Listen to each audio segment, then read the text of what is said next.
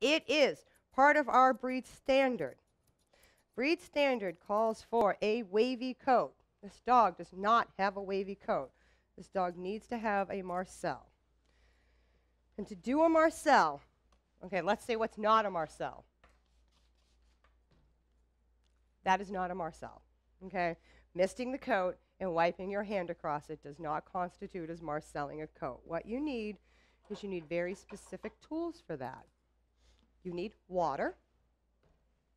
You need your bristle brush, or you can use your sisal mitt. But you have to have some sort of tool.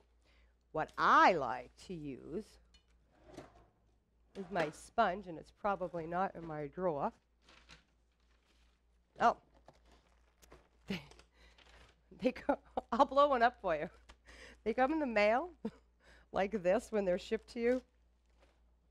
And it's a sponge, and you wet it. And this is I believe I was told it's a natural sea sponge. It's not a cellulose sponge, I know that.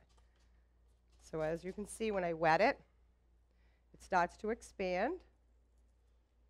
We'll let that sit for a second because we're going to use that. I use that at the very end.